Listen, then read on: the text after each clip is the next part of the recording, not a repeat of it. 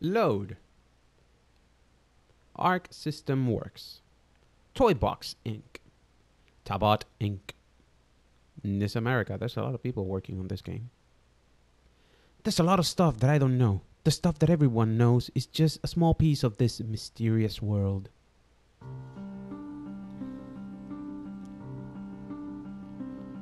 My grandpa loved to read and owned lots of books, too many to count. When I was a kid, I used to borrow his books in secret and read them. Such a bad boy or girl, whatever you are. Hello, this is JD from JDGamingPR and welcome to Birthdays the Beginning. This is the demo version. I think that it was a time exclusive PlayStation Plus demo. Don't bother looking for it because I told my girlfriend about this game and she wanted to play this game, the demo, and sadly she could not. Even though that she has PlayStation Plus, she couldn't find it. I couldn't find it either. But I did download it and here I am to play it. It's been so long since I had this demo and I wanted to play it, and now I had the chance, sort of. One day. A day like any other day, I was reading a book when an old scrap of paper fell out. It looked it looked like a small map. Specifically, a map of this area, and in the forest, a spot had been marked. Maybe it's a treasure map. A childish notion, I know. I had no way of knowing if the map was real or not, but it didn't seem too far away. So away I went. Of course, because that's normal. If I find a piece of map, I'm gonna go there. No, really, I would. Pockets of sunlight seeped through the dense canopy of trees, dimly shining my way as I walked through the dark forest. That was deep. And right when I thought, I think this is the spot, a beam of light appeared before me. At that moment, I wanted to run, but my feet wouldn't budge. What is an abandoned car doing next to the beam of light on a really dark forest? How did the car get there? Well, it is old, so there I stood, and then, as if beckoning me? Sorry about that. The light began to move. That is a flashlight. If it moved, it must be a flashlight. And my feet responded in kind. I felt like a puppet. There was nothing I could do. What? Oh, because it's normal to go inside of a cave. Then you don't know. I eventually arrived at the entrance to a cave. The light continued into the cave, and my feet continued after it. Shortly after, I lost consciousness. Maybe you were possessed. In the dark forest. In a map that you don't know. With a map you don't know. That grandpa of yours. When I woke up, there was a giant cube before me. Next to it, a smaller cube-like object. And a creature I had never seen before. That cube is called the Old Spark. And the little cube that is an object, a creature they've never seen before, that is Knack. Just to let you know. Or maybe a character of Minecraft, I don't know. And with that, the strangest incident of my life has begun. What in the world are you? I don't know how the kid didn't freak out with that, but I would have. Welcome to this unknown world. I don't have a name myself, but if you want, you can call me Navi. Alright, Navi. That red guy is your avatar.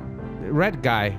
Oh, okay. That red guy is your avatar. Oh, so I was freaking out about my avatar, and now, so the cube is the one who's talking to me. I really wanted the red guy to talk to me, but you know, it's not a cube, it's a diamond. No. Whatever shape are you? I've never been good at math. I know it's geometry, but you know, algebra is the same. That red guy is your avatar. You can give it a name, any name you want. For a long time, alright, his name is Avatar. For a long time, my job has been to birth life on worlds such as this one. Oh, so you're God. But you call yourself Navi. Okay. But lately, things haven't gone right. I know everything about this world, but I can't do anything on my own. So I call upon you. I'm sure you don't you don't understand, but trust me, you're a chosen one. Because I opened a book of my grandfather that I took it without permission. I found a map with a marked spot that maybe my grandpa put it there. And I went to the dark woods in which I found an abandoned car. And I followed a moving flashlight into a cave. And I found that my avatar is an alien, in which I thought it was the one who was talking to me. But no, it is a prism? A diamond. I'm gonna call it prism. Alright, so I call upon you. Yeah, chosen one. You seem confused. I am, very. I just need help, that's all. I'm sure you won't let me down. You're floating. I cannot let you down, if you know what I mean. If life can be birthed on this world, I can finally complete my task. And then you can return to your world. Crazy, I believe. Together we can move forward. It's our only option. Only option. I can always run away and forget about all that and call the CIA about you. First things first, you need to know the rules of this world. Now let's begin. What world? Oh, so it is a big world. Do you see that red square? That's the cursor. Okay. It can highlight various things. When raising and lowering terrain, the cursor will be the center point. You can also specify an area to use items. Wow, this is a lot of work. Let's try moving first. Use the left stick to move the cursor wherever you like. You can move in any direction this way. Okay, but I cannot move. Okay. If you hold L2 at the same time, you move even faster. All right, but let me do it. You can also use the right stick to change your point of view. I know, I've played games before. Never created a world before. Maybe, I don't remember. Maybe I was drunk. You see that small map at the top right? That's the mini-map. There's a location highlighted in red on the mini-map. Why don't you head over there? Because you don't let me move. Okay. Look at that. Game over, right? No. I forgot to say that this is the first minutes of the game. Alright, everything seems okay. While we're at it, I'll explain the minimap. Oh my god, the minimap displays a bird's view of the entire cube. I know! The red dot represents your location. Oh crap, I thought it was something else. I thought it was a comet flying backwards. The distribution of life and the condition of the land is also displayed. Yeah, I know, terrain and water. It might look drab now, but it'll get more lively if you do well. Alright, if you let me do it. The direction that the red dot is pointing represents the direction you're facing. I know, I've used a GPS before. Next, we should move the terrain. You're probably wondering why. Well, it's a key part of birthing life in this world. Okay. R1. Press R1 in the area selected by the cursor will rise. Okay. Alright. Okay. I'm not doing that, just to let you know. When you press R2, the area selected, the cursor will lower. Okay. I'm not doing anything. You can also do something like this. Okay, now that's impressive. By raising and lowering the terrain, you can influence this world's environment. Basically, raising the land will decrease its temperature and lowering the land will increase it. This change, the temperature will display on the minimap. Oh, okay. However, temperature fluctuations are affected by other variables besides terrain elevation. So far, this game has been wow. I don't even know how long I've been playing. By raising and lowering the terrain, you shape the environment. In doing so, new life will be born that is suited for various environments. When a life form thrives and its population increases, you can birth new type of life. Okay, repeating this cycle will allow you to birth various life forms. Alright, now let's try raising and lowering the terrain. Thank you. R1 to raise, R2 to lower. Hold down either button to sustain raising or lowering. You know that? Also, you can use the left stick to move around while you're raising or lowering the terrain. Okay, so I made a volcano.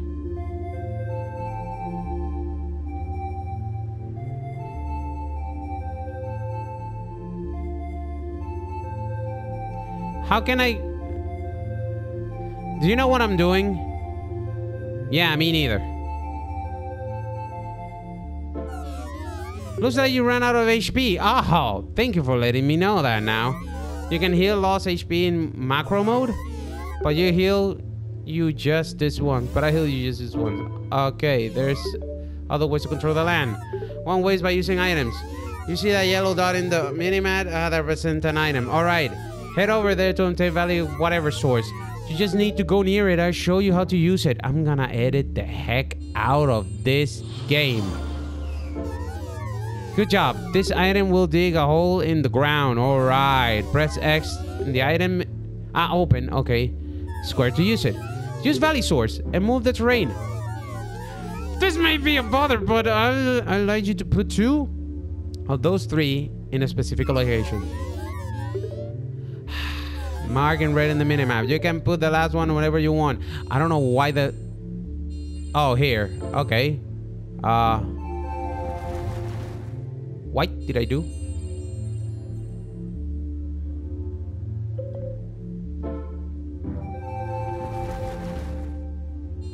Okay, I did it. Now what? Now what? You know what? I'm gonna lower this. I don't need a mountain. I did something. What do you think? Useful, huh? There are a lot of useful items, but right now I have something more important to tell you. Oh my god, so I have to tell you about the sea. It's the birthplace of all life. You can create water using the primordial drop. This is how it all starts. Try using the primordial drop in the hole you made with the valley source.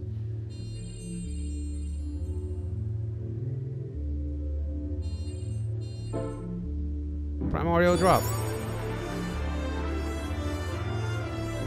I'm on the water. It's water. Congratulations. This is the first of what I hope will be many birthdays. In this world, this large pool of water that you created is called a sea. On the cursor status to the right, you can see that the height is in the negatives. Where? Oh, okay. Everything in the sea negative, in the negative is the sea. That's a rule of this world. Oh, okay. It's almost time for life to be born. It's only things where that simple. But waiting around is pretty boring, so let's use an item to speed this up. Oh my god. Ta-da! The broth of life. This amazing item creates organisms without fail. But you had to use it in the sea. After all, that's the birthplace of all life. Broth of life.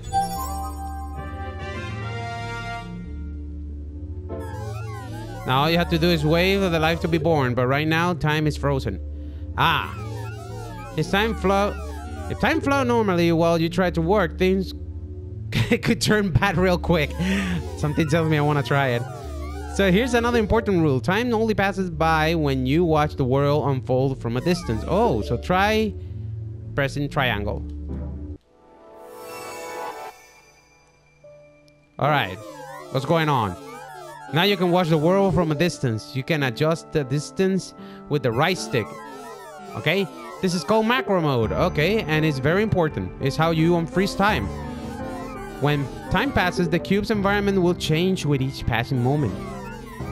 And when the cube's environment has fulfilled a condition, life will be born into this world. Let time pass and watch what happens. Press L1 to unfreeze time. Go ahead, try it. Cube years. Phytoplankton. Another happy birthday. Congratulations. Whose birthday is it? The plankton? It's Phytoplankton. This is said to be the original life form. Life news is displayed on the right. You can see new display next to Phytoplankton. This is how you'll find out when new life forms are born, and make sure you don't miss a single birthday. The cube status below will show you information about this world. Temperature fluctuations, flora and fauna status, terrain proportion, stuff like that. Okay. Oh yeah, I need to show you the mechanics of birthing life. What? Temperature is the most important factor for life to be born. Generational and geographical change matters too. Wow, it is so hard to be a god. But the most important by far is temperature. Now, the ratio of the sea to land determines the temperature. The more land there is, the lower the temperature. And the more sea there is, the higher the temperature. Elevation is also a factor. Higher elevation may lower temperatures and vice versa. If you remember that while you shape the terrain, various life forms will be born. I mentioned before how you can progress time, but I'll tell you something a little more useful. Like I can start now. At the bottom of the screen, you can change the speed at which time processes. Okay. L1 to start and stop time. L2 fast forward and stop time. Okay. Starting time will heal your HP, while fast forwarding will consume it. Oh. Now let's try fast forwarding time. Press L2.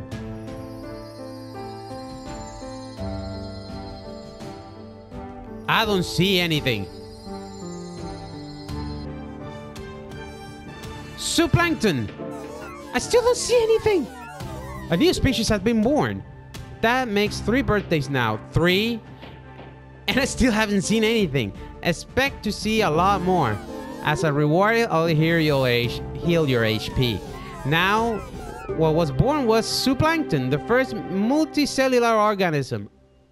I'm a god. And I'm supposed to see the multicellular organism, right? But no, it eats phytoplankton to survive. This is the first link in the food chain. Oh, let me explain a little bit more about life forms. Oh my god, okay. Sometimes the environment can no longer support certain species when they begin to increase in number.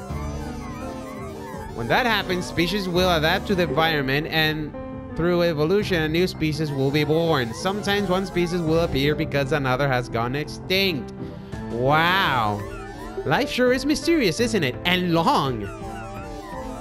After the 3rd life form is born, you can continue on. You can zoom in and change the terrain and do all kinds of stuff. Then just go to macro mode and let time unfold again. If you're ever not sure what to do, press R3 for a hint. Use it whenever you need arises. Fast forward. I want to see animals. I don't see animals. Is there any animal? There's a lot of plankton, zooplankton and whatever plankton thing. Ha. Fast forward. Well, I think I'm gonna cut the video here because I was hoping to see Stromatolite. Wow, another species was born. Another birthday to celebrate. What? This is Stromatolite. I can't even pronounce that. A rock-like organism made of algae that lives in high-temperature shallows. Why was Stromatolite born, you ask? I didn't ask. Because the location met the condition for life. Therefore, it was born. That means you can expect them to thrive in these conditions too. Location factors are sort of variables such as temperature, height, terrain, and more. You might want to zoom in and look for hints. You can now you know the 3 important factors of breeding life: temperature, life form, prosperity, extension, location. These 3 factors have a deep connection to the birth of this world. I don't want to be a god anymore. When life is born, another life might go extinct. Life forms that cannot adapt will die off. Life forms that are in danger of going extinct will display. And okay, these explanations are getting lengthy, but please bear with me. Entering the world. Can I see the animals? There's a dot there. Yes, this screen is micro mode. Macro and micro may seem familiar, but don't mix them up. You know what? I'm gonna cut it here because this is getting way too long. Being a god is hard, as you can see. So I'm gonna stop it for now. So this is birthdays, the beginning, the first minutes of the game. I hope that you guys liked it. It's very, maybe too informative. I hope that it turned out to be good. So look for me on Google+, Facebook, Twitch, Twitter, Patreon, and which channel you said. And also subscribe to my YouTube channel, all under the same name, JDGamingPR. Share, like, and comment if you like. And as always, thank you so much for watching. This was JD from JDGamingPR. I still don't know whose birthday is it. It was the plankton, the zooplankton, the phytoplankton, the stromatolite. I don't even know the names, and I hope that you guys have a good one. All right, bye bye. Now I'm gonna continue the demo until I finish it because I had to finish it. I'm a god. I started being a god. I had to end being a god. That doesn't make sense. All right, bye bye now.